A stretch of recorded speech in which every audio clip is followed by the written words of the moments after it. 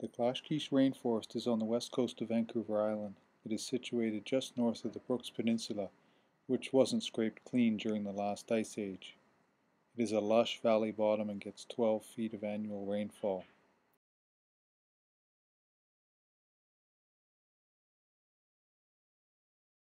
Scientists have called the region the densest biomass on Earth. All this makes it a truly special place for me. Ironically, the only reason it is accessible to me at all is because of all the logging roads.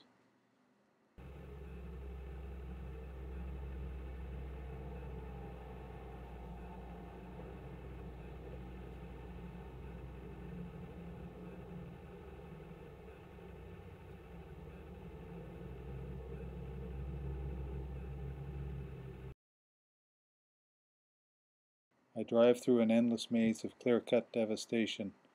These machines are unique in their own way, specially designed to enter remote, rugged territory and remove all the valuable trees.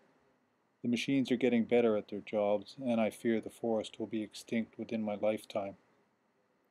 So for the past few years, I've dedicated all my time to filming this area.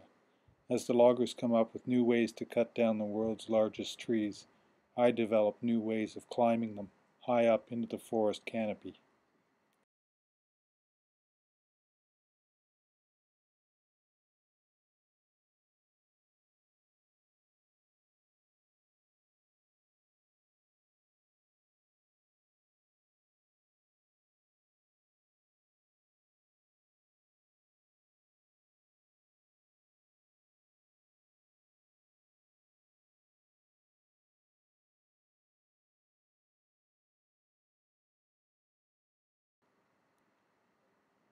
Down below, Aboriginal people explore the forest, searching for traces of their ancient civilization, which existed here for 10,000 years.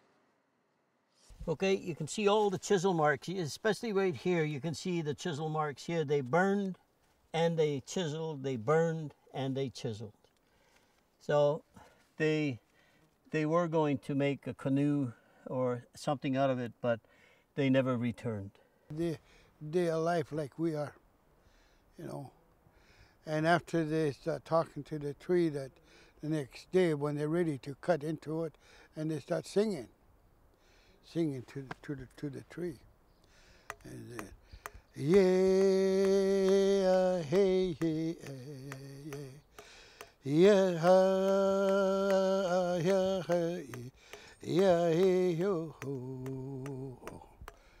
oh, yeah, yeah, something, yeah, hey, kahitlu satalisa ya hatuta, yeah. That's the song that he used before he cut into that wood to that tree.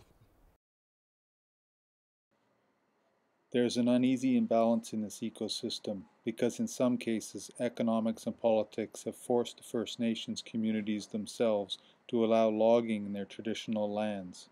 It's a difficult choice because the old-growth trees are worth millions of dollars. I film with the loggers as well, who are decent family men working to support their families in one of the world's most deadly professions.